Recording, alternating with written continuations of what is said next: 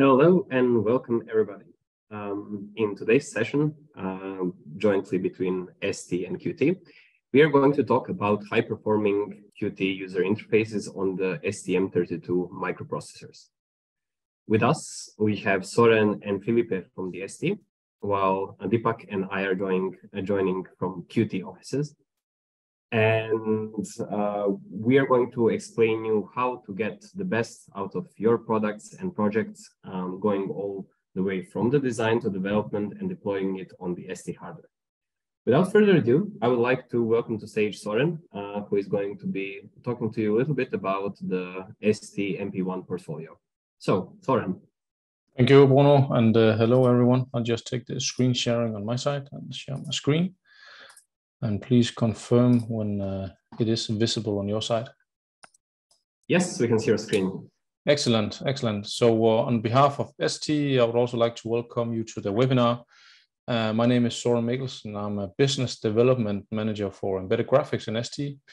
And I'm also joined here by my colleague, Philippe Page, who's an application engineer in ST graphics team. Feel free to write any kind of questions you might have. We'll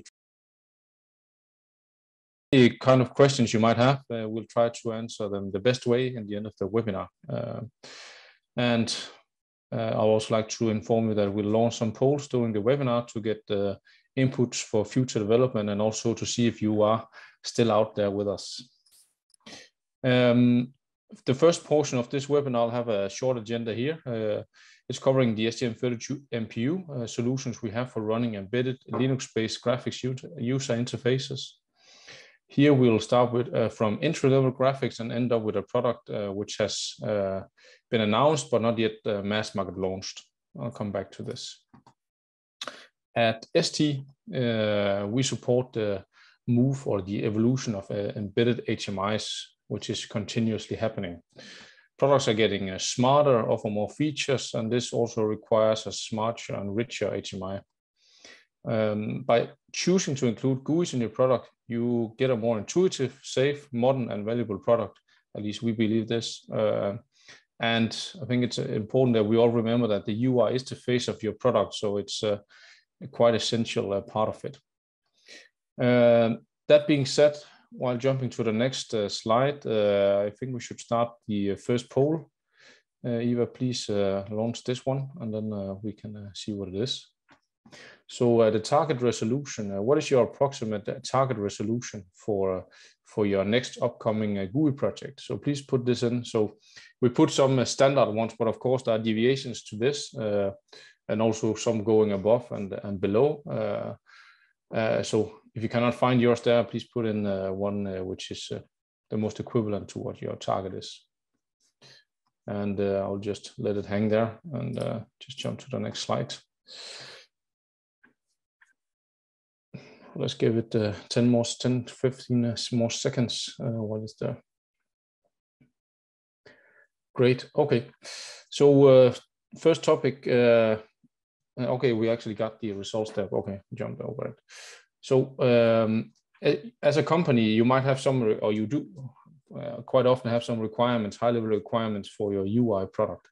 One could be we want to run a simple UI. Then you need to ask yourself, do you really need a dedicated GPU? If you imagine that you have a simple background, some buttons, sliders, and you need to show some updated values, it could be temperature, for example.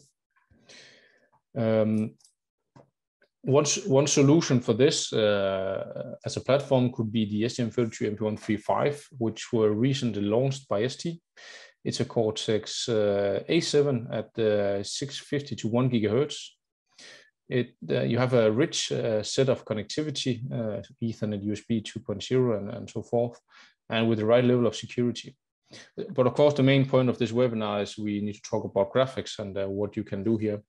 So it's quite capable of running a UI, but you would not find any GPU on this device. But you have the 24-bit parallel display interface to run an industry standard display on this kind of interface. And 320, 240, 482, 72, and even up to 720p. But when you go up in resolution, the more simple the UI you need to build. So to summarize, you can do nice GUIs, which I'll show in a second. A video off on this MP135 with Qt. There is a board support package available for this device right now, and you can run full color GUIs by utilizing the DDR3 and the 1 GHz CPU for UI rendering. So of course you will take up some CPU cycles for doing this. And you can of course run the OpenST Linux distribution beneath the Qt framework.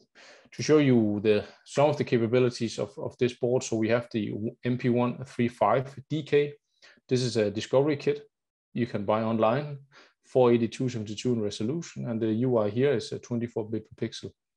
And you have a Qt UI running here with an EV charger, which is quite nice. So quite a short and fast video here. Let me go ahead. So next up is could be that you're saying that our requirements are a wide VGA resolution with few animations. So a step up in terms of performance requirements you have, and also resolution. So these combined, of course, puts the requirements for the MPU and the possible GPU to a higher level. So what is the next natural step up in performance in terms of the STM32 portfolio? It would be the MP157. This is a dual Cortex A7 up to 800 megahertz, and then on the side you have a Cortex M4 for real-time operations. And the main graphics features, which I would just like to highlight here. So of course there's many other features on this product, but you have a MIPI DSI interface for display interface up to 2-lane. You have a LCD TFT controller, which you saw on the MP135. And then you have, of course, a dedicated GPU with OpenGLES 2.0, and then a 32-bit DDR3 RAM interface at 533 megahertz. So a step up in performance, and to give you an idea of the capabilities, I'll show you this video here. I hope it's okay smooth on your side. Of course, the internet connection can put a limit on the smoothness of the UI itself, but it's quite smooth and doing full screen updates and animation, zooming, scrolling, and so forth. This is an 800/480 MIPI DSI display, a 4-inch one, running Qt 5.14, I think it is, and it was implemented by KDAP, this UI on top of this board. This is the discovery kit available from us for this product.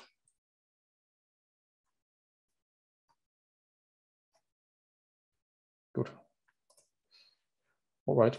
Next up. So let's take the next step here.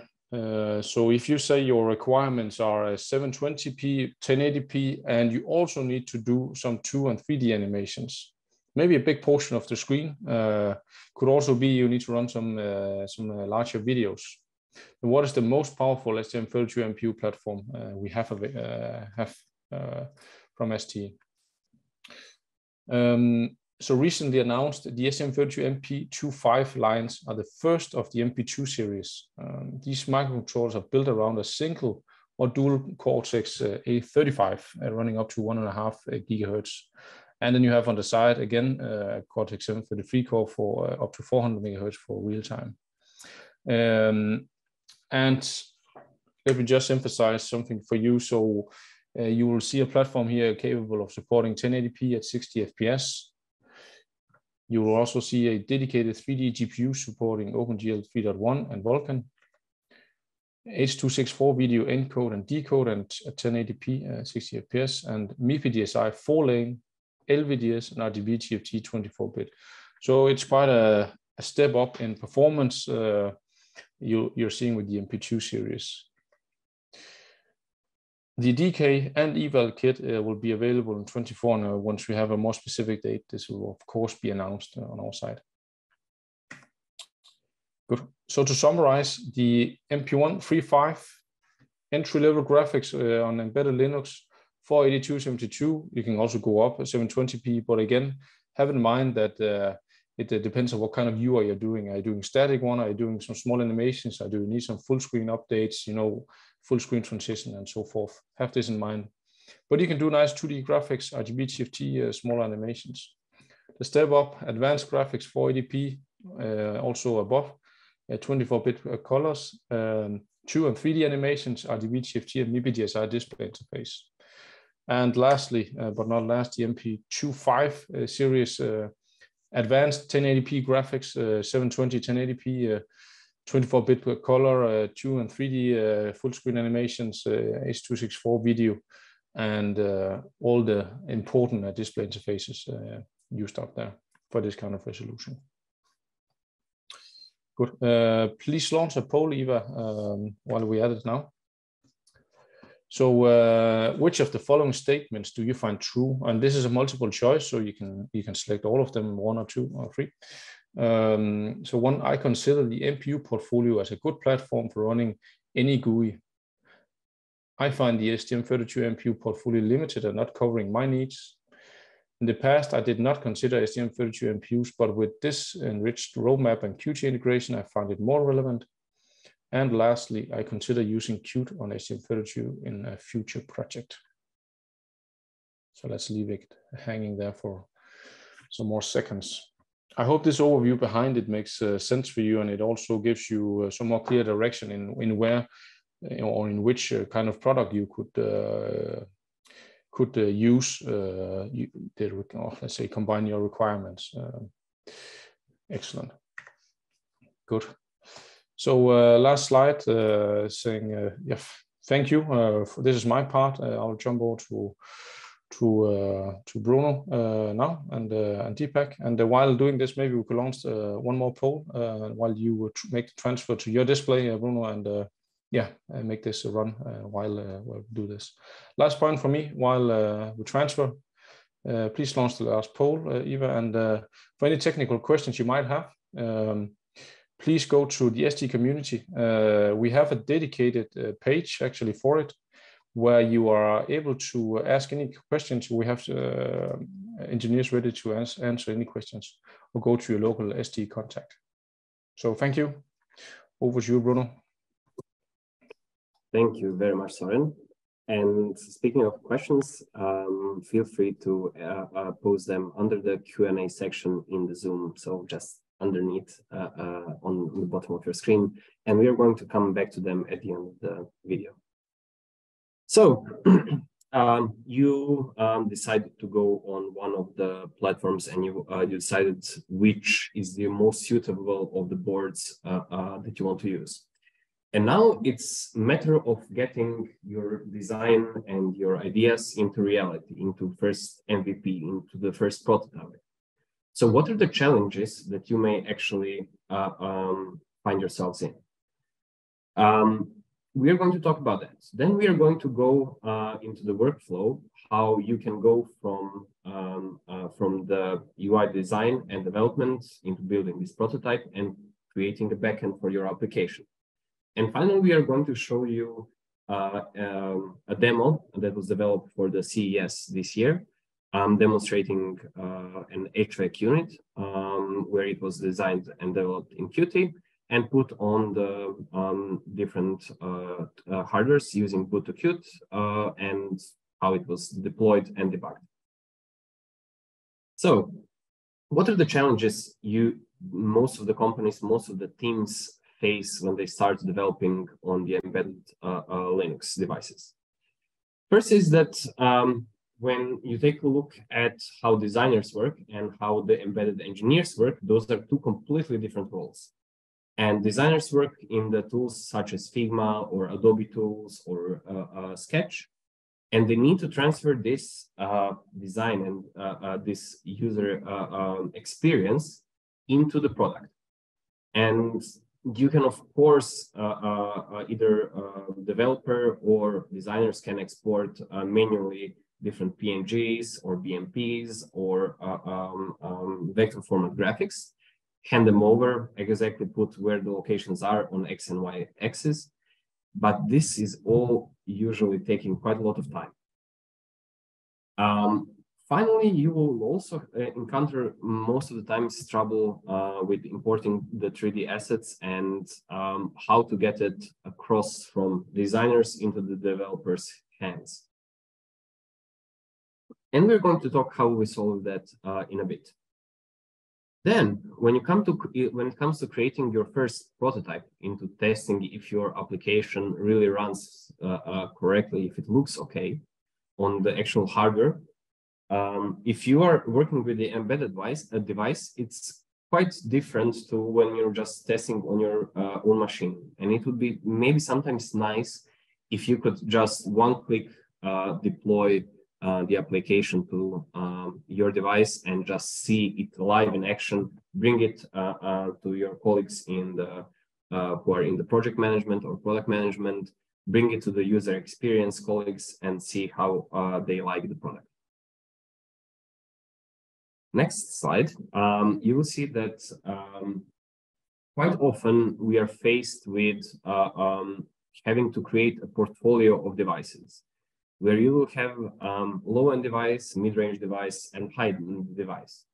And you do not really want to recreate your whole application every time for every device and maintain it over the whole life cycle, especially even if you have additional devices like companion apps, where you also want to retain the same user experience and the same code to run there.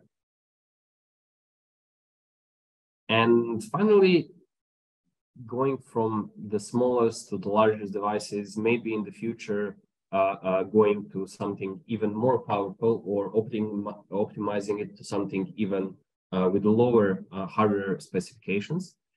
You want to be independent on the chip that you run on. So you do not really necessarily want to lock yourself in to a decision that you make today, because things are going to change when your product comes up and maybe you're going to encounter chip shortage or something like that. So all these problems are something that we as embedded engineers and designers face on a daily life, in our daily lives and our daily work. And Qt has actually quite a nice proposal how to solve most of these problems, and especially working with our colleagues from the ST. So what do we do is we have created Qt Bridge and Design Studio, which we're going to demo to you a little bit later, which can take the design from Figma or from Adobe or from Sketch and bring it basically to the QML, to the application already, that you can test it and run it on your hardware. Then your developers can use Qt Creator and Qt Framework and the additional tools for debugging and flashing to run the application, to test it in how it actually runs on the hardware, to profile it. And then you can even pass it on to the quality assurance through likes of Squish and Coco to check if things are happening really how you want them to. And you can really check for the actual elements and inspecting the objects by property and not just by frame grabbing. And through the whole process, you can take a look at, for example, Qt Insight, which is going to show you how users are using your application, maybe do A/B testing and see in the funnels where the user interaction maybe deviates from your intended ideas.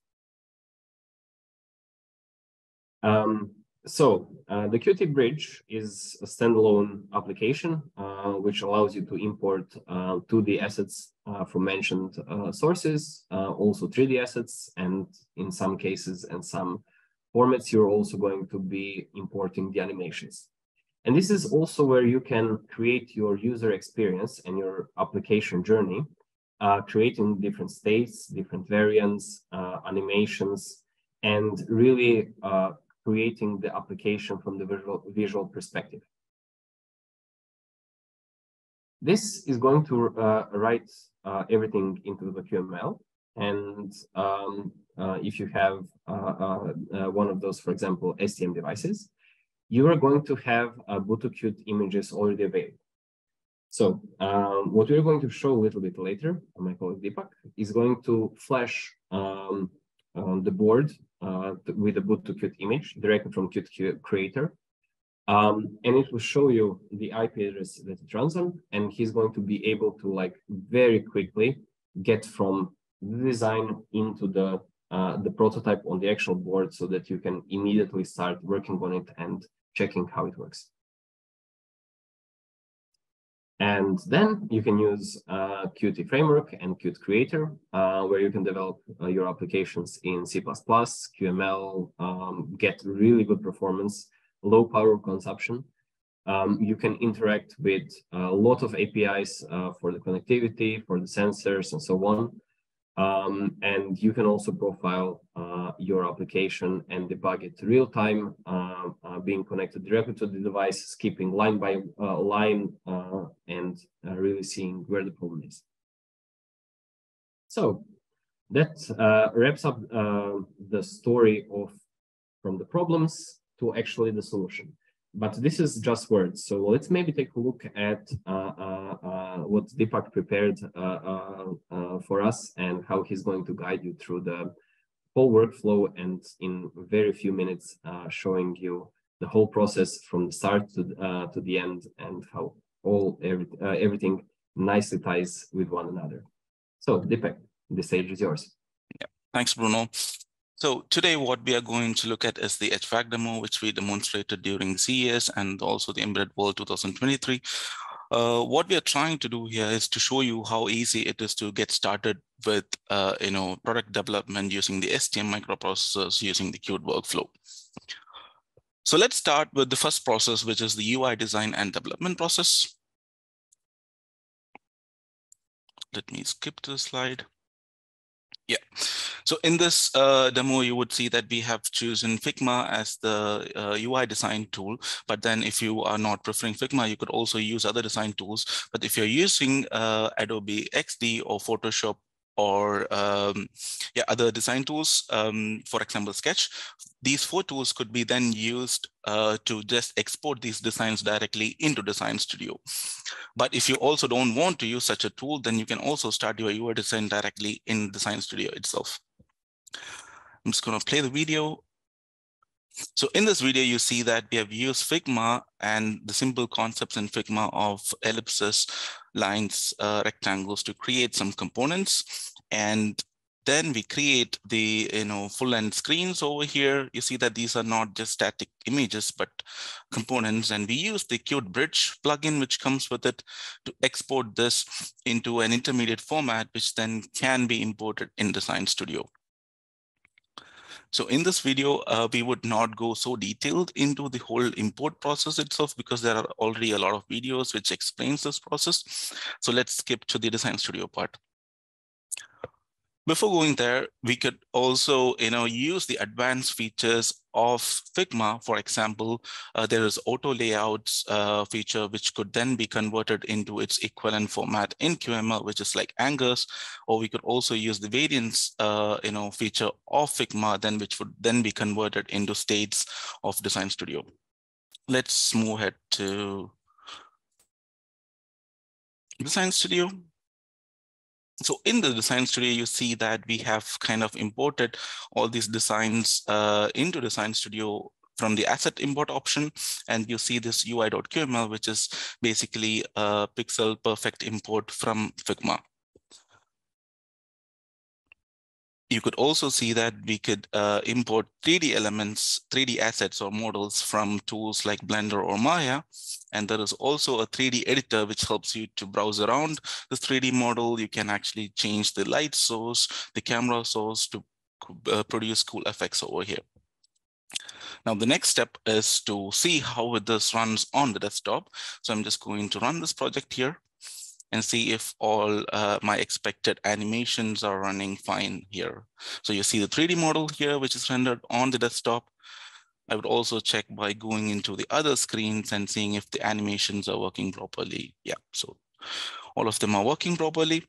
What you also see is the capabilities of Design Studio to create animations, state management, and even if you can use advanced features like shaders, Qt effect makers, and also profile your application using the features of Design Studio.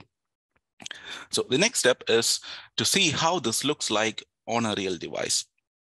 So that is where the boot to Qt comes into picture. To get started with boot to Qt, first of all, you need to have an installation. So I'll walk you through how to get this installed. The first option is to go to your maintenance tool, log into your commercial Qt account. So once you go there, you would find the option for both the boot to Qt stack. So it is available directly under 6.5.1. So you browse a bit below, you see the MP15 discovery and evaluation kits. You just select next, and this would be installed. The second option is to head to your accounts of Qt, and in there, click on the downloads, and you would find this under the QBSP option, and you then go ahead and select the Qt version that you want to work with. I choose 6.3.2, you choose the host where you want to work with, and then this would show you the list of devices. You download the QBSP image that you want, and then head back to the maintenance tool where you can check if this is available under any of these Qt versions. If not, you can just go to the browse QBSP files and select this file and next, and this would basically install the QBSP package as well over here. Now, what is boot to Qt? So to explain it in a advanced fashion, so basically the boot to Qt has mainly three features or three components to say. The first thing is that it has an embedded Linux, Yocto-based embedded Linux image, which then could be flashed onto these devices of 135 or 157. And this also includes a cross compiler tool chain that you could use to create images for this device. It also includes integration with the Qt Creator, and we are going to see how it is integrated with the Qt Creator now. So you head to the edit preferences and you would see the different kits available, and you see that already 6.5.1 and 6.3.2 is available under the section. Now, the next point is about flashing this. So under the tools, you can just go and select flash option, and you would need to insert a USB or an SD card. In this case, I insert an SD card, choose the proper boot to Qt image, click on next, and this creates an image onto the SD card, which when completed, I plug it onto the device, and then it starts like this. So this is the boot to Qt image. You have multiple options here to get connectivity either through a LAN cable or a Wi-Fi network. So what is left now is to actually being able to do the prototyping even at the design phase without any C++ code available at this point. So this helps you to even understand how the independent UI is going to behave. Is there any performance issue, or is there any font which is not rendered properly on this particular screen? So that's the advantage that you get by trying out these designs at the design phase directly onto the boot to Qt device. So you see, I head back to the design studio. Inside the design studio, I have the option to select the different kits. So you see, I can choose a desktop or a boot to Qt device. So I then head to the edit preferences, and here I can basically add a new device. So I added a device called STM32 MP157. I can give the IP address so that it is able to communicate with this device. So once this is done, basically I make sure that the boot to Qt device is the selected kit for this particular QML project, and I click on run. So you see the assets are now then copied onto the device, and you would see the design already running on it at this point. So this is where I would use it to check whether all the transitions are proper, if the fonts are rendered properly, and all that stuff.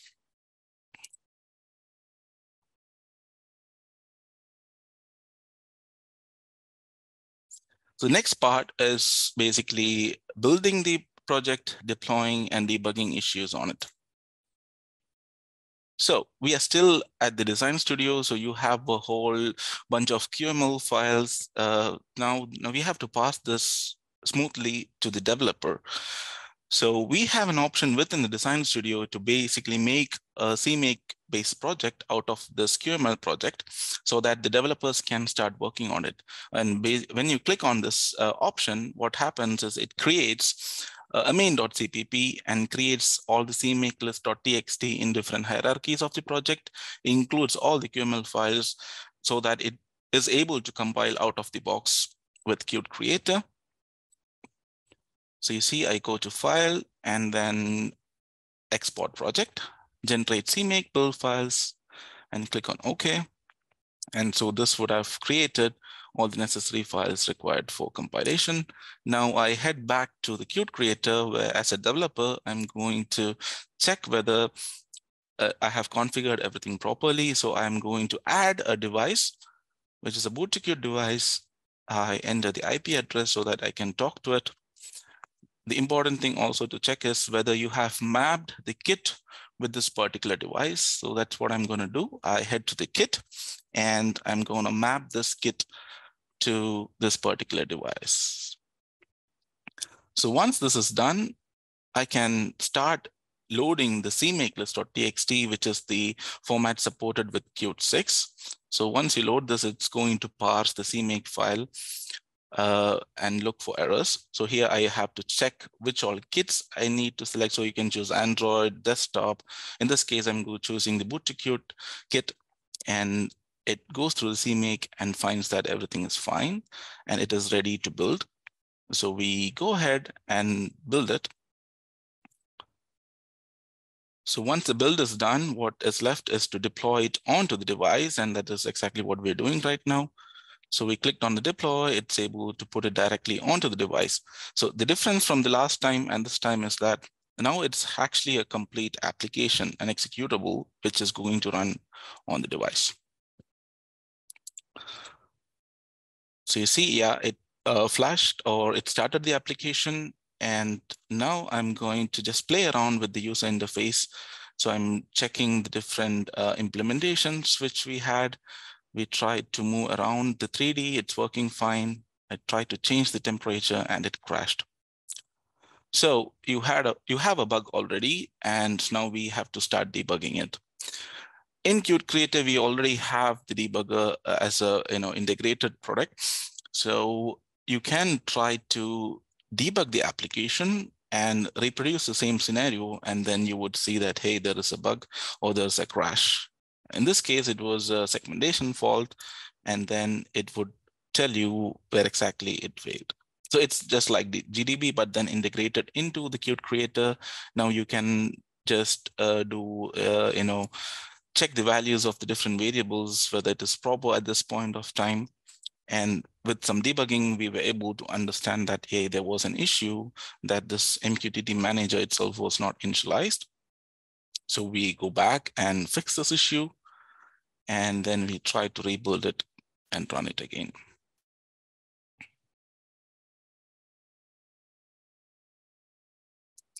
I go back with the testing and go through the same sequence. Everything is working fine. I tried to change temperature. Now it works fine. So one bug is solved. There could be more bugs. So we are trying to navigate through the whole system. This is a 3D part. So if you had seen this part, so these are the 3D models that we imported from Blender. And when you click on this, it's changing the layouts. You can actually do much more with it. For example, if you kind of like change the temperature, you can change the light source of this 3D object so that the room changes its color from red to blue. So there's a lot of possibilities that you could do with the 3D, and this is running on the STM32 I just go back to the other screens and see if all the animations are fine. Yeah, it seems to be working fine. All good. So now it is time to check the same implementation on a different product portfolio. And this is the STM32MP135.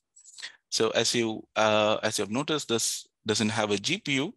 So with QML, we basically could use the same QML so that it understands if there's graphics accelerated backend, and if yes, it's going to use that. But in this case, it doesn't have a GPU, so it's going to use a CPU for the rendering of the artifacts.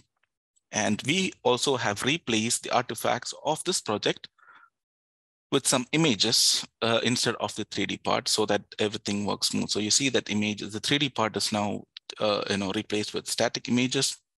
But apart from that, you see the performance is up to par with what we saw in the 157 as well. The features are working fine. The animations are cool. So we now go to the other screen and see if everything is also equivalently smooth over here. Yeah, this also appears to be smooth. And let's also check one other animation in the home screen. And the settings, yeah, okay, let's see how this works. Yeah, this is also smooth. So yeah, so basically what we demonstrated right now is the capability to use the same code and write it for different product portfolios, one as a low-end portfolio, one as a high-end portfolio. I hand over to you, Bruno, for the rest of the slides. Yes, thank you very much for this short rundown through the presentation. Yeah, so as you saw, it was very easy to get your designs onto the hardware and to really utilize the possibility that MP1 series from the ST provides. You can easily prototype and create designs that you can really check if they're working using Design Studio. Then you can put it into Qt Creator, create backend services, create the backbone of your application, run it, debug it, test it. And it is all possible on all the targets ranging from the low end to the high end devices. And Qt offers a long-term commitment to supporting the STMP1 targets in the future with BSPs and all the releases that Qt is going to offer. In terms of the release schedule, Qt is releasing a new version kind of every year, and some of the releases are marked as a long-term support, which have a support for roughly 3-year cycles. So that means that you're going to, if you choose a version now, you're going to be receiving fixes and security updates for the whole next 3 years without having to worry about any kind of API changes. And in terms of Qt, all the Qt6 are binary libraries are binary compatible between one another. In terms of the new features that were introduced with Qt 6.5, there was the libraries are now available directly on Debian. So what you can do is you can immediately try to run it on one of your favorite distributions. We introduced Qt effects and an effect maker, so you can simulate different particles and effects in the 3D and 2D spaces. We have added connectivity through the gRPC, protobuf, and CAN, so you can easily inspect the messages and objects. And those are marked as a test preview in the current version, and we're probably going to be propagated in fully supported versions in the next releases of Qt. And finally, you can see Qt location and map view. So in case you have use cases where you need to show the map, you need to do the map interaction with zooming, with panning the map, with creating points of interest, points on the map. You can all do it out of the box using the tools that you have directly in the Qt. No need to bring in big other APIs and break your head how this is going to be implemented. Yeah, that would be all. And thank you very much for listening to this part. We have another poll, which will maybe interested in learning in which of the devices would you maybe be interested in. There are also some devices which are microcontrollers here mentioned in the list. So feel free to fill it up and tell us what are your thoughts on the next hardware targets.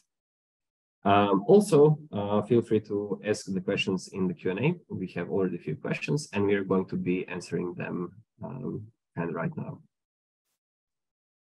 So Dmitry asks if we are going to share a live video of the event. Yes, it's going to be available in the Qt resources part. So you can just put this into your favorite search engine, and in a few days, it's going to be available there. There's an anonymous attendee who is asking, what if I prefer to use ButoQt Linux? Are there any advantages for using OpenST instead? It's nice if you prefer ButoQt, but you can also use the OpenST. Maybe Philip, you can tell me a little bit more about the OpenST. Yeah, I mean, with the QBSP, you have the advantage to have an already compiled image, so you don't have to launch a big distribution and compilation. So it's much easier to use this QBSP. You also get the advantage to have a Qt Creator environment setup that is ready to use, and you will also get the benefit of using the 6.5 release.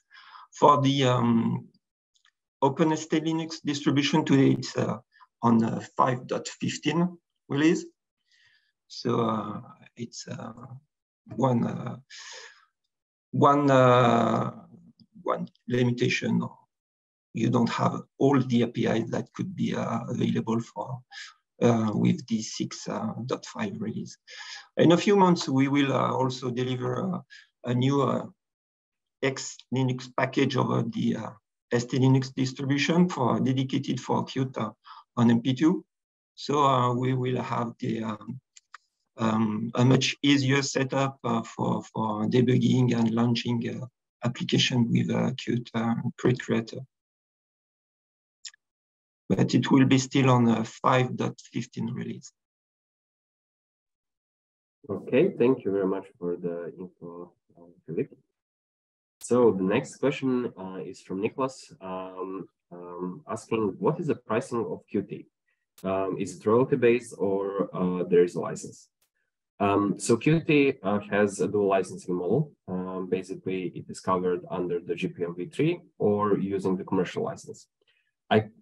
To be honest, I do not know the prices exactly, but in case of device creation, if you are shipping the devices, there is a bit of a royalty.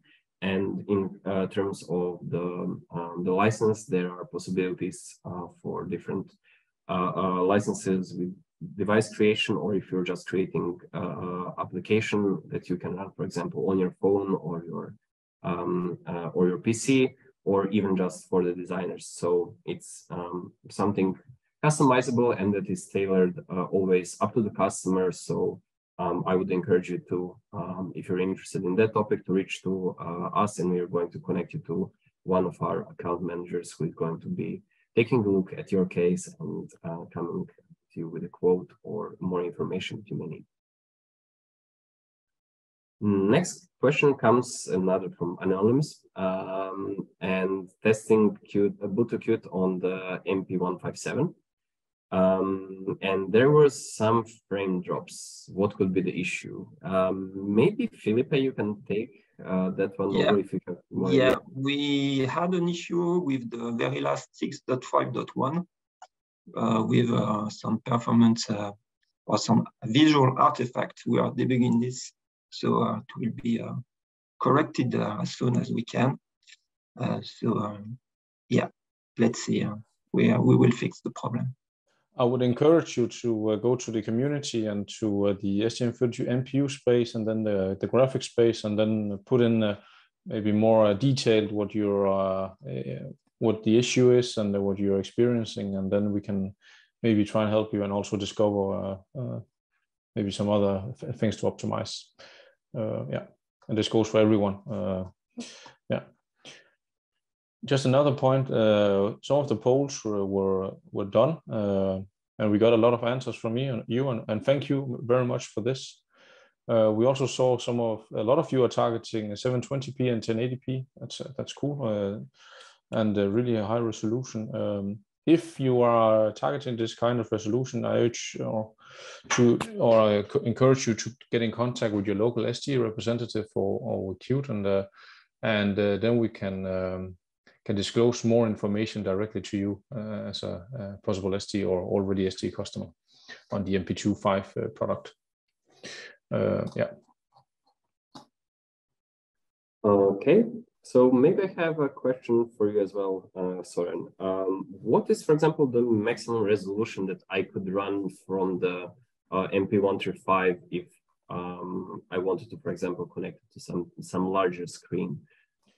Yeah, we talked a bit about this earlier, so it's not a one-line question. So there are some ingredients to defining what kind of resolution and kind of UI you are able to do on XY platforms. So if you take into consideration the resolution itself, if you just have a white background, it's quite easy to draw. It doesn't require that many let's say rendering cycles or GPU features. Then it's quite fast and easy to do. Then you add some buttons, some sliders, and text. That's also fine. But once you start to do more animations requiring more GPU resources or CPU resources, scaling, rotation, full screen updates, and so forth, that means you have less render time and less time to do the update to the display. So it's always a trade-off. So the MP135, for example, could go much higher resolution than the 482, 72, and 800 or 480 if you do a very static UI. But again, it's very dependent on what kind of UI you're doing. And I can also imagine you, Bruno, and Deepak, you also have many customers where they have a platform and they develop the UI and they have some performance issues because sometimes you do overshoot what the designers are aiming for, and then you as an engineer needs to figure it out how to solve it. So yeah, so it is not straightforward to do it. Okay, I mean, everything depends on your use case. So with the next question from Andre, maybe Deepak, do you want to take that one over? Yeah, definitely, no issues. So the question is whether there's an additional fee for using the Qt Bridge if you already have a commercial license. So basically it depends on what kind of commercial license you have. So there is a development portfolio where you can either have an application development, professional or enterprise, or device creation, professional enterprise. So with all the different commercial offerings from Qt, what you get is a Design Studio Professional, but this does not include the bridge. So if you want to use the bridge, so there should be a separate purchase of Design Studio Enterprise. So this includes features like the bridges for all the different applications and some external plugins as well. Yeah. So and you can always talk to one of our account managers who are going to describe a little bit more about that. That being the last question, I would like to thank you for your attendance, and very happy to have you here. So feel free to reach to either of us when you're developing your next projects and new ideas, bringing it to the implementation, and we are going to be there to support you. Thank you very much and have a nice rest of the day. Thank you. Goodbye. Bye.